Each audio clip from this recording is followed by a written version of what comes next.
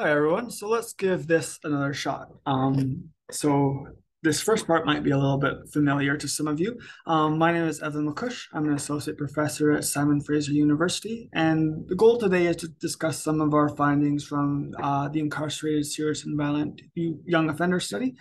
And I wanted to touch on effectively four themes. First, just a general discussion of the risk factor profiles of kids who've experienced incarceration, then kind of discuss how these risk factors inform patterns of youth offending, and then discuss the adult outcomes of kids who have experienced incarceration and describe a little bit about the next steps for the incarcerated serious young offender study. So hopefully I'll capture something that will be of interest to those who are viewing this presentation, and then perhaps via email or any type of comments you see, you'll be able to leave me a message and ask some questions. So I want to thank Jesse Hale and Stacy Tsumakis for hosting me here. I met both of them at SFU, and they invited me to come give this talk. Very often I would collaborate with Jessie, and as a grad student, Stacy and I overlapped, and I was regularly in her lab in her office to ask her stats questions and life questions and grad school questions. So I'm very thankful to both of them for their role in kind of mentoring me over the years. And now I'm currently an associate professor in the School of Criminology at Simon Fraser University, which is located on the unceded traditional territories of the Squamish, Musqueam, and Tsleil-Waututh nations. And I think because this talk is going to include a discussion of the overrepresentation of Indigenous persons, it's important to especially acknowledge the role that Canada has played in the attempted genocide and colonization of Indigenous persons and Indigenous lands. Our study revealed, as one might expect, the overrepresentation of Indigenous persons and the marginalization of these persons. But our study only focuses on individual level risk factors for offending. And it would be a mistake, I think, to reduce the overrepresentation of Indigenous persons to these individual level factors. There are also broader macro level systemic issues that remain ongoing and don't just date back to colonization, don't just date back to the 1960s, what we call 60 scoop, where Indigenous youth were seized from their homes by the Canadian government and placed in foster care families, not just throughout Canada, but throughout the world. We currently have Indigenous First Nations reserves with unsuitable drinking water and issues with food insecurity on Indigenous lands. And this sort of brings me to my own background as a white settler who was raised in the islands of Haida Gwaii. But I think what is important for me to communicate is that Haida Gwaii is a really unique and special place in terms of the ability of Indigenous persons to exert autonomy over their resources and education. So, for example, I actually went to school on an Indigenous reserve in a town called Skidegate. Our school is called Skakganai, which translates to House of Learning. And most Canadian young persons will learn English in school and French in school, whereas we were taught Haida. So instead of learning French as a second language, we learn the Haida language, but also the culture and our art and so on. So as Stacy could tell you, my French is terrible, but that's because I was taught in this school that focused on the Haida language. And it's not just about the language, but it's about the culture, the industry of fishing and logging that the Haida are able to sort of exert autonomy over. So I think it's a great example of what can happen when autonomy is given back to Indigenous persons and the lands that they have been basically asking to have returned to them for hundreds of years. So I want to talk a little bit about the project that led to these findings and how this study started. So it certainly did not study with me. There are many people who worked on the project and created the framework that I am now allowed to benefit from. Most importantly, my former supervisor, Professor Ray Corrado, who started the study in 1998, where different graduate student research assistants went into custody centers throughout the province of British Columbia to interview kids who are experiencing incarceration. And Canada's current youth justice system really emphasizes reserving incarceration for youth involved in serious offenses and has been successful in reducing the use of incarceration. Just anecdotally, when I started working as a research assistant in the custody center that you see on the screen, there were about 110 kids who were incarcerated. And I think just before the pandemic, there were only about 12 kids in this custody facility. But it's important to keep in mind that part of the reason for the reduction in the use of custody was to only place in custody youth who were involved in especially serious and violent offenses. So we're not talking about, for example, in the United States, where we'll see boys and girls incarcerated for status-based offenses, or like skipping school, drinking in public, and so on. These are not the types of offenses nor the types of youth that we see in this project. So it's important not to try and think about this as a generalizing to all youth involved in criminal or antisocial behavior. To give you an example of the study itself. So for about 13, 14 years, about 1,700 kids who were incarcerated were interviewed. We call cohort one the Young Offenders Act cohort. So they were interviewed during one particular piece of legislation that ran from 1984 to 2003. And then cohort two, which captured the Youth Criminal Justice Act, that ran from 2003 until current. And in this sample, about 20% of are girls, and about 20% of individuals in the sample self-reported an Indigenous background. To give you an example of the severity of this sample, about 10% were involved in a homicide offense, and about 12% were involved in a sexual offense over the course of their life course, and this includes offending in adulthood. So I wanted to begin just relatively simply by describing some of the risk factors that we measured using a semi-structured and structured interviews with a variety of youth throughout the province of British Columbia. Beginning with their social environment, one of the things that became really apparent when we began to analyze the data, but even we kind of recognized this when we were doing the interviews, was that risk factors in this sample were so prevalent that we had to kind of reorientate how we would measure risk. So, for example, if 90% of all kids have left home, then we can't really use this as a risk factor to understand offending. So, to have a little bit more variety in the response options, we looked at things, for example, like leaving home before the age of 12 or getting kicked out of home before the age of 12. We found, and this is going to be a theme throughout this presentation, that girls present with a more serious risk factor profile than boys. So you can see here that they're leaving home and getting kicked out of home more often than boys. They're less likely to attend school, more likely to experience physical and sexual abuse. I would especially note that I think that the percent of sexual abuse within our male sample is underestimated, because there's definitely, especially in a custody environment, a stigmatization around the acknowledgement of experiencing sexual abuse. So, for example, if we were to look at file-based information, we might find sexual abuse is actually much more prevalent than indicated in this particular slide. Mental health in general was an issue for all persons in the sample. So about 90% of boys and girls acknowledged at least one type of mental health issue. Some of the more common mental health issues included ADHD and depression. What was also noteworthy is that when we looked into the familial backgrounds of boys and girls, there was also a high prevalence of mental health issues for girls in particular. When we measured features of psychopathy via the psychopathy checklist youth version, you can see here that only about 10% of girls and just under 20% of boys scored what would be considered a high rating on the psychopathy checklist youth version.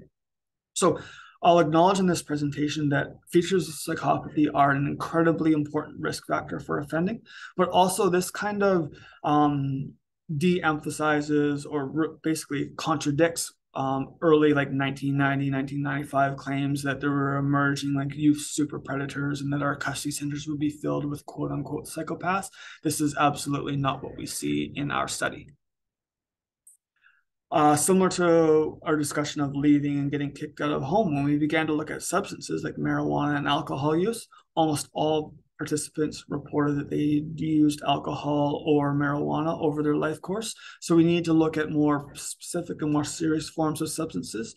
And you can see that even these more serious substances are quite prevalent among the sample, especially for girls. You can see, for example, that nearly 50% of girls have used heroin, over 50% crack cocaine, and just under 50% have used crystal meth.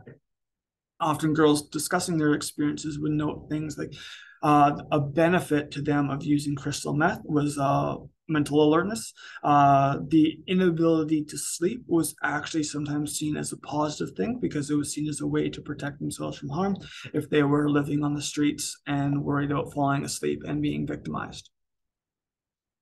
So we see a little bit of a paradox here. Girls presented with the more severe risk factor profile, but boys in general were engaging in a higher likelihood of all different types of criminal offenses, whether ranging from assault to uttering threats to break and enters to homicide.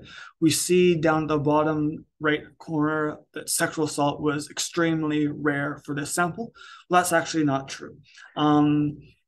About 1% of boys and 1% of girls self-reported involvement in a sexual offense. But when we looked at official records, it was closer to about 10% of boys and still about 1% of girls. So quite clearly, and we sort of understand why based on the stigmatization of having been involved in a sex offense, boys were not forthcoming about their involvement in a sexual offense because we know about 12% of them did go on to receive a conviction for a sex offense over the life course.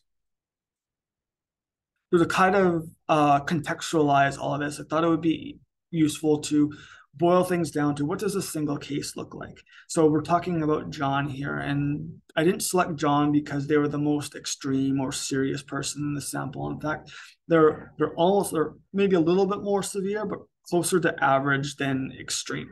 So just like to demonstrate like the complexity of intervention and treatment needs of a single youth who's incarcerated. So when we're talking about John, he mentioned that he did not know who his father was and that he did not want to have a relationship with his mother nor his brother.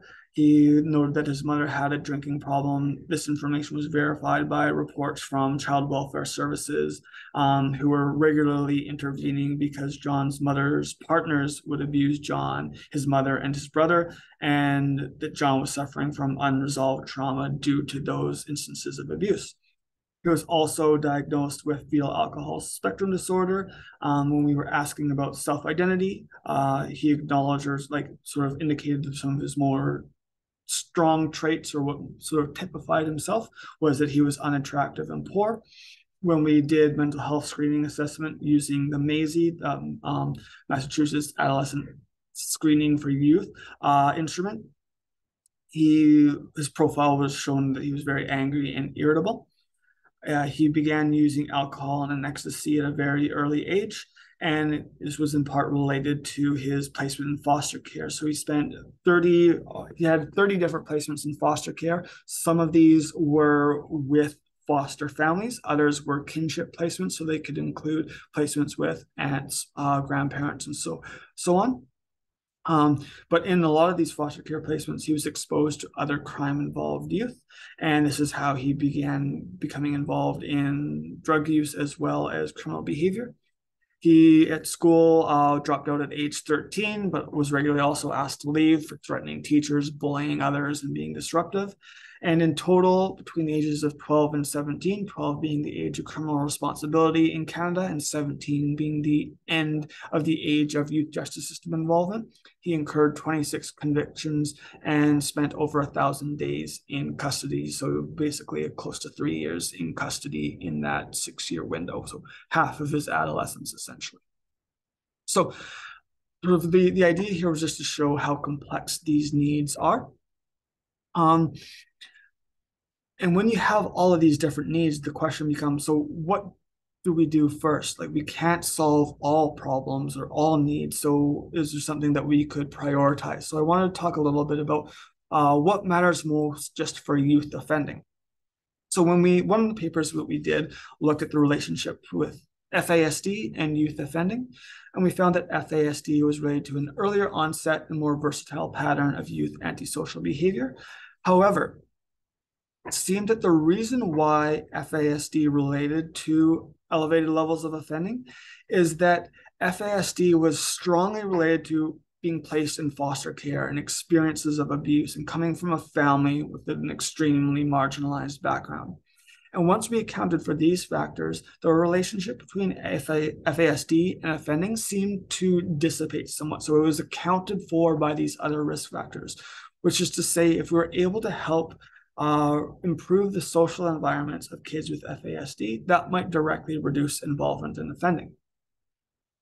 So as I mentioned, psychopathy was not overwhelming among sample participants, but it was a particularly important risk factor for youth recidivism, engagement in institutional misconduct while incarcerated, as well as sex offending. Gina Vincent, as part of her PhD dissertation, looked at female youth recidivism as well, found that psychopathy was not especially informative of girls' involvement in reoffenses. Talked a little bit about substance use. And as you can see here, what we did was run what's called a latent class analysis. So on the x-axis, you can see different types of substances. And on the y-axis, you can see the different probabilities associated with the use of that substance. And then the different lines represent different latent classes or different groups. So we identified one group called what we called street drug use, where this profile was associated with greater versatility of antisocial behavior. Girls were also more likely to be in this substance use pattern compared to boys. And those who were involved in the street drug use pattern, so you can see, for example, they had high probabilities of using cocaine, heroin, crack cocaine, and crystal meth. They were basically coming from an extremely dysfunctional home environment, repeatedly in foster care, and routinely exposed to living on the street. And that kind of brings us to our third theme and sort of one of the new directions of our study. So when I was in grad school, one of the books that I read was about the Lobb-Sampson study of a reanalysis of Sheldon and Eleanor Gluck's Unraveling Juvenile Delinquency study, where they had a sample of boys in the Boston, Massachusetts area who are followed up basically to around age 70, at least for some of them. And one of the claims that Lobb-Sampson made in this book was that individuals would desist by default, that they would just automatically stop offending in adulthood, even for those individuals who were, in their view, serious offenders. So they felt that informal social controls or adult roles like being married, having children, being employed, that these would just sort of automatically happen over the life course for all persons, regardless of their background characteristics. So they described these informal social controls as structurally induced. The idea was that there would be macro level social structure factors that would funnel individuals into adult roles. So as individuals enter their mid-20s, for example, they would just automatically kind of begin to get jobs. So they enter their late 30s, maybe they're beginning to have children or starting families and so on. So they effectively said that regardless of somebody's past history, they will desist. Desistance will always happen. And that individuals didn't even need to make a conscious decision to change or to desist, that this would just be effectively automatic.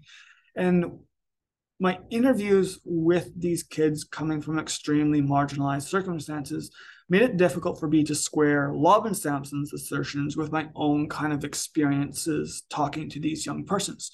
So our goal was to transition the study from interviewing new youth to instead following the same youth over time. And this all basically culminated with a book we published a couple of years ago called The Life Course of Serious and Violent Youth Grown Up. And I'm happy to let people know more about this book or how to get it if they simply send me an email. So what we found, and this is just like a little bit of a quick example of the continuity of offending over time. So we found actually that about 90% of participants in our sample incurred at least one new conviction in adulthood. About 80% recidivated between ages 18 to 23. Even when we get into older stages of the life course, like 30 through 39, about half of the sample is still justice system involved.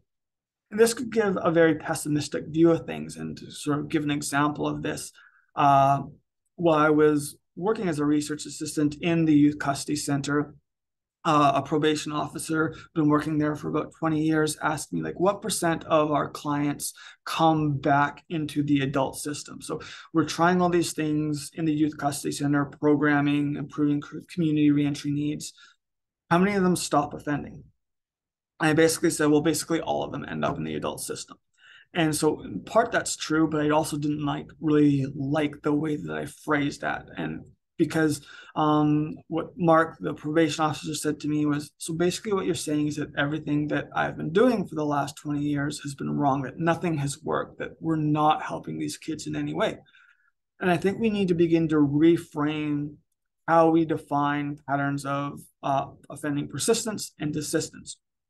And that when we have these youth who are engaging in really high rates of offending, some of them are committing, averaging 5, 6 convictions each year during the period of adolescence.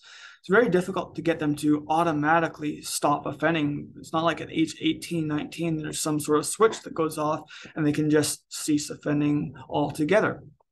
And so this analogy has been made by other people before, I'm sure, but it's like driving a car down the highway. You're going 100 kilometers an hour, and all of a sudden there's construction crew ahead, and you need to come to an automatic stop. Well, you actually can't go from 100 to 0. You have to go from 100 to 80 to 60 to 40 and on until you can finally reach 0. And so there's a slowing down process. And that's what we need to think about when we're dealing with youth involved in especially serious and violent offending, is to acknowledge this slowing down process. And one of the ways to do so is by measuring offending trajectories. So you can see here on the x-axis, we have age from age 12 to 34, and on the y-axis, we have the number of convictions. So we can see different patterns of chronic offending over the life course, but also really most of the kids in the sample, or at least 40% of them, are associated with this low rate pattern where they're kind of offending a little bit at age 18, 19, but we can see that by around age 22, 23, their reconviction rate is effectively 0. They're reached a near 0 level of reoffending. So we wanted to understand what are some of the factors associated with these offending trajectories. Kelsey Gushu, who's a PhD student here at SFU, she's been especially focused on girls. And what she found was that when we analyze boys and girls together, very rarely do we see girls in, for example, that high rate chronic group. You might see amongst this high rate chronic group, maybe only 2-3% are actually women. And this is, again, is kind of that paradox of girls presenting with more serious risk factors, yet they're disproportionately found in that low rate group. So it's the idea that maybe some of these risk factors are not actually risk factors for offending for girls, but rather risk factors for substance use, depression, quality of health, and so on. But what Kelsey then did was say, okay, well, I don't want to just compare boys to girls. I want to examine trajectories of girls alone. And when she did that, she did find patterns of chronic offending. They just weren't as high rate for the boys, but she did find that girls persisted into adulthood, and factors like a negative self-identity and early substance use and sexual behavior were informative of these trajectories. We also found something basically the same for Indigenous youth, where they were more likely than white youth to present with risk factors, yet they were not more likely to be associated with one of those chronic offending trajectories. What also might be surprising is that when we examined individuals involved in sexual offenses, and when we examined individuals involved in homicide offenses, and I'm talking specifically about sex offending and homicide offending in adolescents, they were not more likely to be associated with this high rate chronic pattern of offending. And for the purposes of time, I'm kind of going to move past that. But if you have questions about that finding, I'm happy to ask if you follow up. Not surprisingly, we found that youth gang involvement was associated with more serious patterns of offending over time, including things like total violence. One of the interesting things that I found during my PhD was there was one individual in our sample who was a well-known leader of a high-profile gang in British Columbia. We're just going to call it the BC gang. And he committed one homicide offense when he was around 15, 16 years old, and then another homicide offense almost about 10, 15 years later. What was interesting was that Some of the persons involved in the first homicide offense were also involved in that second homicide offense with this gang leader. So we were kind of curious about like who gets recruited to be involved in a homicide offense. So what you see in this image here are individuals, some of whom are members of the gang and some of whom are not members of the gang. So if you see a little GM number next to it, subscript, that indicates that they were a member of the BC gang. And each line that you see connecting to what we call nodes represent a co-offense. So for example, you could see at the very middle GM1. You can see to the left of GM1 is GM68 with a white line. That's a co-offense that occurred between the two of them. So we had 18 members of this gang who were in our actual study. So we examined their co-offending networks. And what we found was that they mostly co-offended with non-gang members, people who are not part of the BC gang. About 75% of the nodes that you see in this network are people who were not members of the BC gang. But you'll notice that some lines are white and some are red. The red lines represent co-offenses that resulted in a homicide offense. And what you'll notice about these red lines is that 100% of those with a red line connecting to them are BC gang members. So homicide seemed to be a members only offense, that GM1 had particular people that he would trust to recruit or ask to get involved in a homicide offense. Recall I mentioned that Sampson Lobb talked about informal social control as a normative part of the life course. So through court and correctional data, we were able to gather risk assessment information on the quality of family relationships, living relationships, partner relationships, vocational skills, and employment.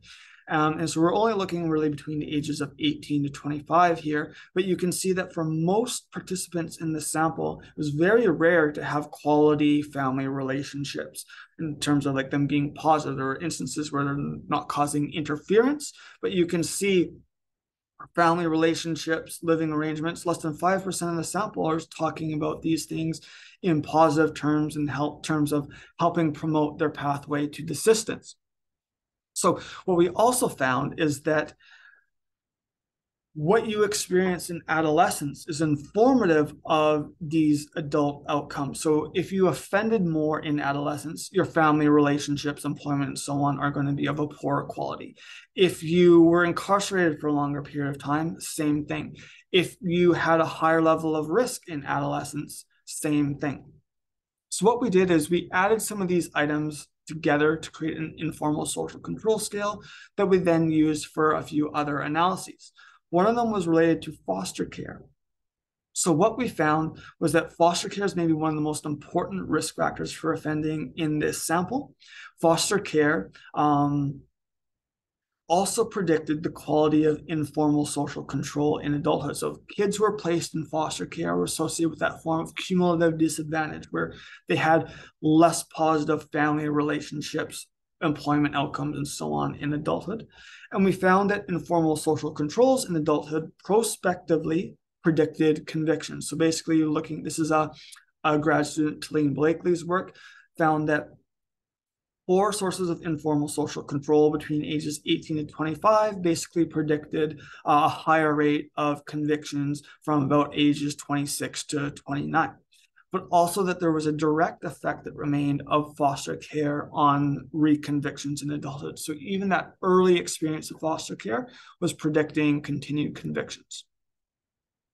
Continuing with the theme of informal social control, we looked at the relationship between features of psychopathy in adolescence, so things like interpersonal dominance, manipulativeness, callous and unemotional traits, a lack of attachment or caring towards others.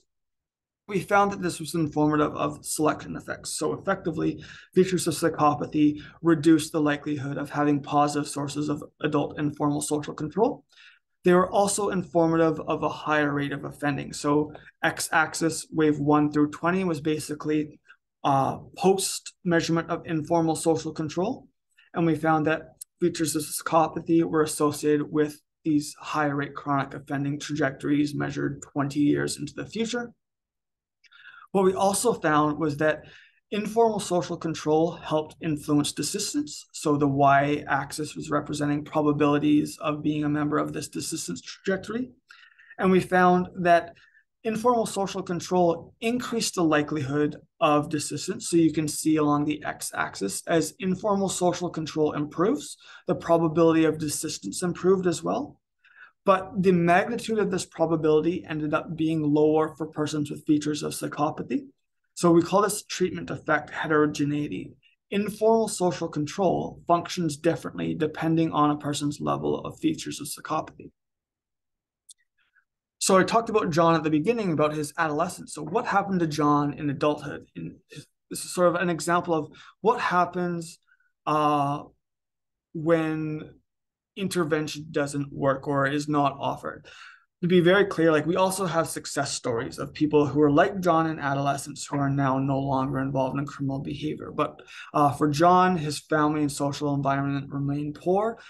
He was diagnosed with antisocial personality disorder and due to daily use of crystal methamphetamine, had experienced a drug-induced psychosis.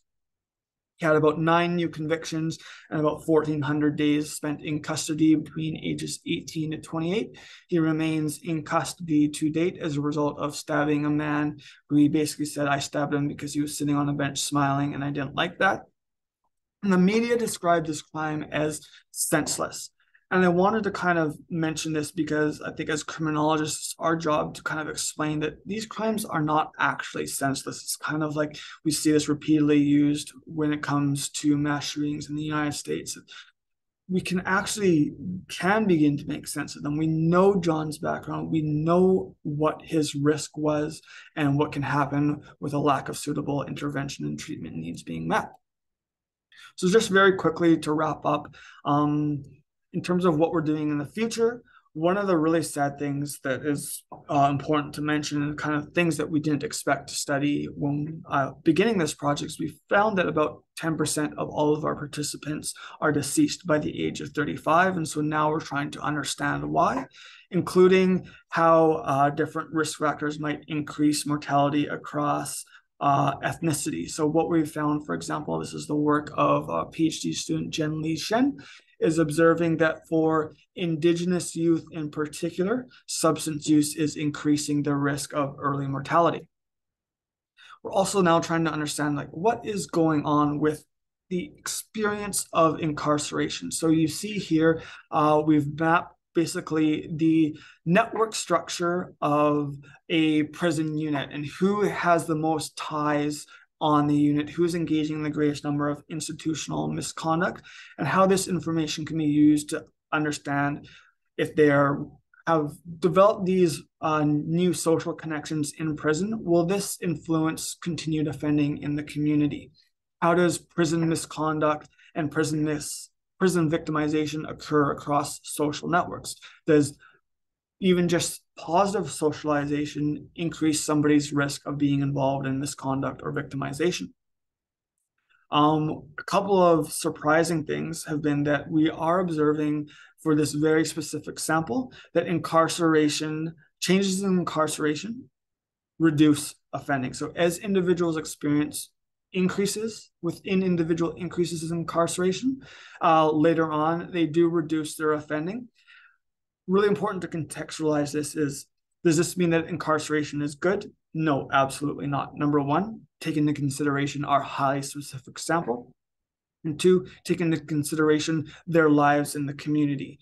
If they are repeatedly engaging in substance use, if they have no financial prospects, employment prospects, and so on, incarceration might be a suitable alternative. That doesn't make incarceration good. That doesn't mean that they are thriving in custody. It's just sort of an example of what happens when their living situation is already extremely challenging. And so similarly, we find that spending more time in custody is actually reducing a person's likelihood of mortality. But again, those sort of same caveats apply. So thank you for those of you who are continuing to watch this. I apologize that things didn't go that well on the recording, but hopefully this will be helpful. Take care, everyone, and I hope to see you all in Australia someday.